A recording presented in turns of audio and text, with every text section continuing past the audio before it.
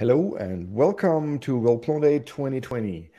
In this presentation, I will talk about Plone 6 Classic, a short overview of what's new in that. So what is that? I said Plone 6 Classic. If you don't know that, Plone 6 comes in two flavors, peppermint and strawberry. And the first one, Plone 6, without any additional nomenclatura, is Plone 6 with the Volto front end. That is the new React-based front end. And the other flavor is Plone 6 Classic that has a server-side render template. So the main difference is in Volto or in Plone 6. The rendering of what you see in the browser is actually done by the browser. So it talks through a REST API with the server that gives the browser snippets of JSON, and JavaScript in the browser then combines all this information to present you a beautiful front end and a user interface. Whereas in Plone 6 Classic, the same server does not send just snippets of JSON, but the final HTML plus CSS plus JavaScript. And this HTML is then displayed in the browser, and the CSS and the JavaScript is obviously applied. But let's take a short step back. A couple basics about Plone 6. Obviously, the most obvious change between Plone 5.2 and Plone 6 is that Plone 6 only supports Python 3 anymore. 3.7, 8, and 9. 3.10 is already supported by Zope. 3.11 is incoming, and Plone will add support for 3.10 in the near future, I guess. We also, with the Python 2 support, we dropped and removed support for anything archetypes related. So this is finally removed then. There are a lot of other changes. I'll get into them. As I said, I'm not going to talk about Volto at all. There's hopefully great presentations about that. This focuses on Plone 6 Classic, that is the server-side render templates using the Chameleon template engine. And that means, as I said, that all rendering is done. Well, the HTML combination is done on the server and not in the browser. So what changed compared to Plone 5.2? I'm sharing my screen here, and I'm creating a new site. When you have when you don't have a Plone site, you get the option to create a new Plone site that will create a site including what is required for a Volto site. And you can create a classic Plone site that doesn't do that. I'll just do this. I'll switch to English here as language to make it more accessible for everyone. Oops, if I find it. Yes, here it is. So, and I create my website, and here it is. So this is Plone. So at first glance, you already realize a couple of changes. The most obvious one, Plone 6 Classic has a complete rewrite of the Barceloneta theme using Bootstrap 5. So we use Bootstrap classes and components everywhere in Plone 6. And a huge benefit of that is that you can reuse them as well. I strongly suggest you watch a talk by Peter Holzer on World Plone Day about some examples of the benefits that you can have from using Bootstrap in, for example, listing views and stuff like that. So everything you see here looks very much like the classic Barceloneta theme, but it has been completely updated, and a lot of that has been rewritten. So the toolbar to the left, for example, is also a rewrite. So it behaves a little different than it used to be. So if you click, it expands, and it retracts if you click outside, or just press escape or the X up here. You can pin it using the little pin here, and then your content gets resized, that you always see your content. This is implemented using the off-canvas feature of Bootstrap 5.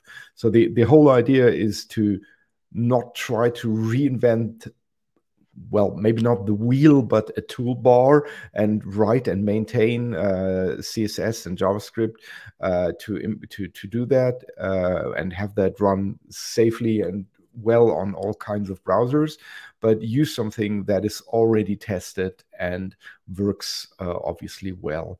So this is why we use the off-canvas feature here. In the toolbar. As you see, when you expand something, you have the obvious add menu. I'll add a document here. New document, I'd say. Add some text. So you see that this is all working as it used to. So there shouldn't, from an editor point of view, there shouldn't be too many changes. But also even the views, well, maybe not even the views, also the views have been updated. I'll show that for a news item. A news item. Text, some text. And an image in the image field. What shall we use here? Golden Gate image. And you see that the image is displayed in a different way than it used to be previously. So all these templates have been changed, updated to fit better with current best practices, mostly regarding mobile use of websites. So if you make that smaller, the toolbar automatically retracts, for example. I'll go back to the document. You already saw when I click that, make that smaller. So the toolbar, as I said, is a off-canvas element. The navigation in the mobile navigation is also off-canvas. So this is one of the default features of Bootstrap 5. You have a nice off-canvas mobile navigation that works well here. And the search is included in the mobile navigation. So if you say here, Plone, or maybe news, then you get results. And the live search has image preview. It's a new feature that you can configure and disable if you want, if you don't like it. And you can modify the size of the image scales if you're not happy with the default setting. So that is a really nice mobile navigation. It works really well. You can see that well on the demo side of that is, the 6. So we have these demo sites, by the way. So Plone 6, demo.plone.org. And there are links to other versions. And if you want to see the current state of Plone 6 Classic or Plone 6 Volto, that's here. But Plone 6 Classic, that's what I'm talking about right now. You can just click here and you get the URL 6-classic demo.plone.org. And you see that here, the navigation, even with more content, the mobile navigation works nicely on all kinds of devices here. Okay, so this much about that. There is more. We have, if you've realized that, if you know Plone well, if I remove a lot of text here and just have little content in it, in older versions, the footer would then be here and there'd be white space. Now we have a sticky footer. So the footer is always at the bottom of the page. Obviously, if your text is longer, the footer moves to the bottom. It's not sticky like always visible, but sticky to the bottom. So the white space is here below the content. Then we have, as you saw, during editing, we still use the same TinyMCE editor. We updated it to Plone to TinyMCE 5. We will probably soon support TinyMCE 6 because that was just released 2 or 3 weeks ago, and we'll need to test and update that. But the final version of Plone 6 will hopefully use the TinyMCE 6, which doesn't have a lot of changes. It's mostly bug fixes and cleanup. So they're removing deprecated stuff. Whereas the change between TinyMCE 4 And 5 that we're using now was basically a complete rewrite of TinyMCE. So this expect a much better user experience here with TinyMCE in various contexts. So has some funny features. I'm going to show you one. So this is not TinyMCE specific, but if you have text that is long and you want it in columns, you can obviously use Mosaic or whatever with it, but you could also say inline text in 3 columns, and this paragraph then has 3 columns. It's just a CSS feature that we added to the TinyMCE style configuration that is easily configurable and updatable. There's the old TinyMCE control panel that everyone who knows Plone will still knows. There are some formats. There's like the plugins, and yeah, these are the most important ones, styles, and you can extend this feature here. So here are the text column -3, for example. Okay, so when I say we're using Bootstrap 5 in Plone Classic, that means you can use Bootstrap 5 in Plone Classic as well.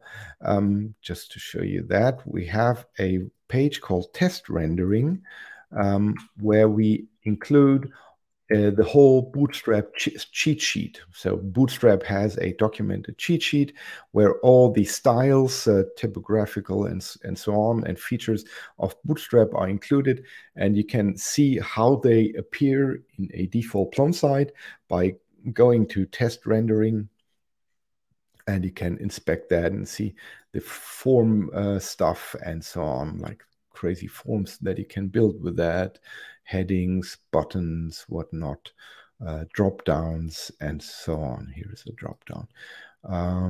Yeah, so that's a nice helper for you if you want to reuse these Bootstrap 5 features. There's also the Bootstrap JavaScript that we're shipping.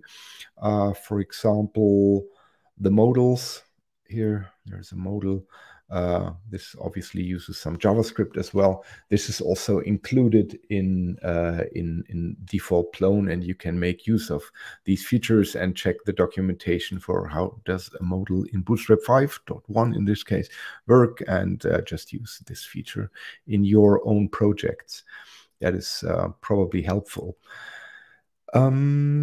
So using Bootstrap, theming of Plone became much easier. I'm not going to go into detail there. I suggest you watch the theming training that Peter and Mike and Stefan did. You can learn about that. It is when you develop Plone, it's been gotten much more accessible and approachable to develop the theme. Just npm install and npm watch, and you get automatic hot reloading and stuff like that. So that's really nice to work with the theme. Talking about npm, a huge thing that went into Plone with the newest alpha release of Plone 6, that is Plone 6 Alpha 4, was the complete rewrite of the JavaScript story of Plone Classic.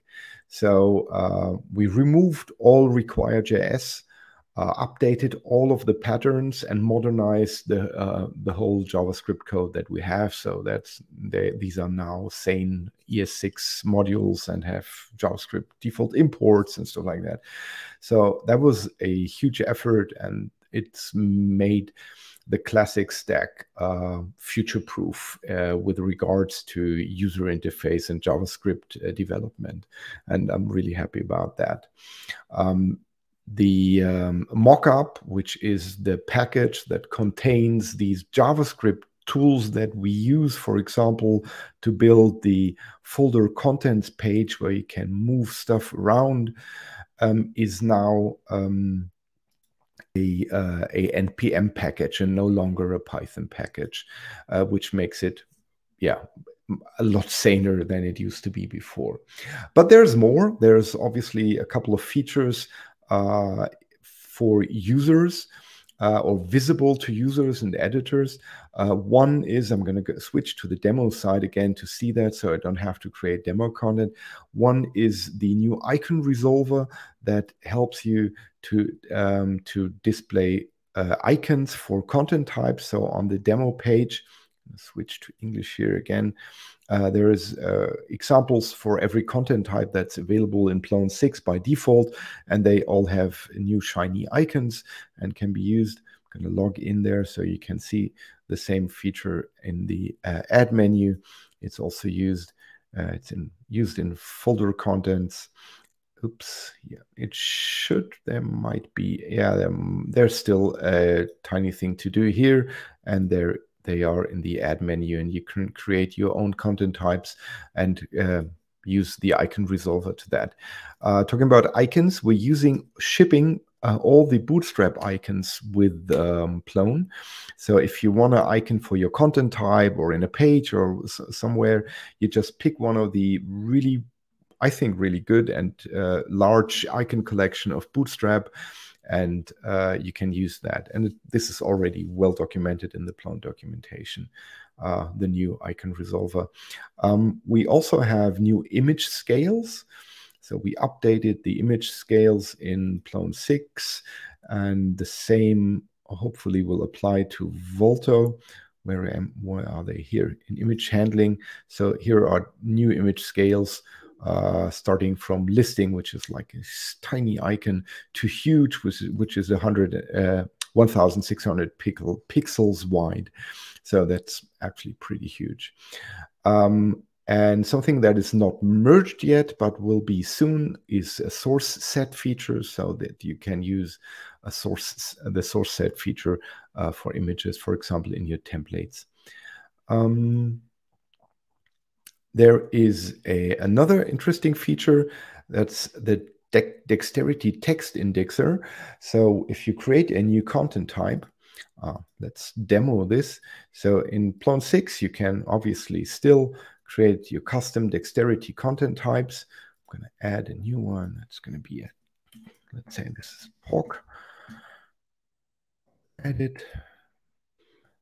I have the talk. I'm going to add a field. Let's say this is a new field, and it's going to be some text. And this is going to be rich text in this case. By default in Plone, the content of this text, when I add an instance of this type, would not be. So here's my talk. Would not be searchable by default. So let's add something here. Secret text. Talk. Save. But we moved a feature into core where we now have a behavior. Let's see where it is. It should be under. Where is it? Let's look for the name. I don't know it by heart. Constraints. So many features.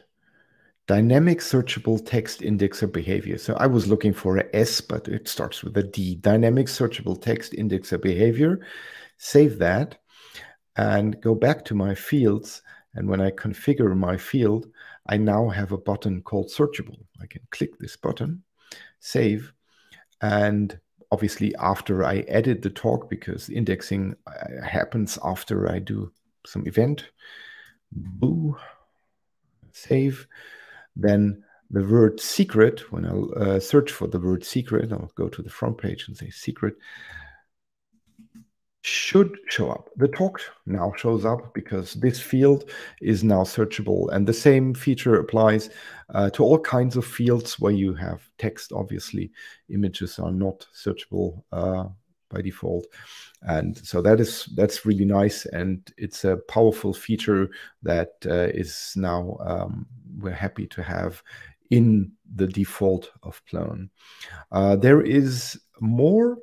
By the way, the searchable text feature is not constrained to Plone Classic. It is a feature of the Plone backend, and the same would obviously apply to a Volto page. So if you have a content type that has text that where the field is searchable. Now Volto can obviously also search for that because the backend is the same. Another thing that is the same is new feature for relations. There's now a user interface for relations where you can select and inspect relations. I don't have any relations in this site. Maybe in the demos, probably not even in the demo side. That has been in Plone 6 since Alpha 1, I think. There is also a new relation module in Plone API, the Python API of Plone. That, yeah, I'm not going to go into that, where you can work with the relations, but it's not a feature. It's a feature of the API. A big change is that the Plone site itself, you see, I'm looking at the Plone site itself, is now a dexterity object. So we have, when you edit the front page, you don't no longer have a default page on the portal that was like the default setting in earlier versions, but now you have the Plone site object is a dexterity content type by itself. So we'll come to Plone 6.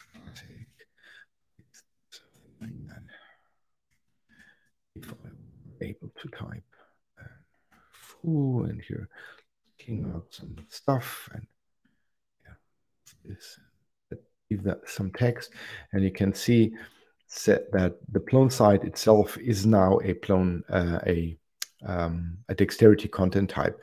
That is a major change in the backend that is automatically done when you migrate a site, and is a requirement for Volto that doesn't support default pages. So to have a sane default page in a Volto site, this was required to not have any crazy hacks in there. We also removed a lot of cyclic dependencies in the code base by adding a new package that's called Plone Base. It holds interfaces and some utilities. So for the developers, you might need to update a couple of imports. There is obviously deprecation warnings. You can still use the old ones, but after Plone for Plone 7, the old imports will then be cleaned up and removed. So to sum up, Plone 6 Classic at first glance looks very similar to Plone 5.2, for example. But I forgot a small feature. The search, the live search, is now inside the navigation toolbar. So it's a bit more cleaned up. It has a less cluttered feel, the first impression. So we didn't go for a huge overhaul, and this looks completely different and it has a new theme. We didn't want that because obviously the new face of Plone 6 is the Volto front end and not Plone 6 Classic. But a lot of sites, a lot of projects use Plone Classic, and there's nothing wrong with that whatsoever. And we wanted to give these projects and the people who are working on these the best developer and user experience that they can have with a server-side render template system. And we thought that modernizing the JavaScript stack and using Bootstrap as the default is the sanest way to do that. And I think we gotten quite a long way there. So this is it, and we hope that Plone 6 Classic will make the life of readers, editors, developers, managers, admins a lot easier for the future. It's obviously also much faster than older Plone versions. And thanks for your interest, and thanks to all the developers who put in so much time of their lives into making Plone 6 Classic the way that it is right now. Thank you.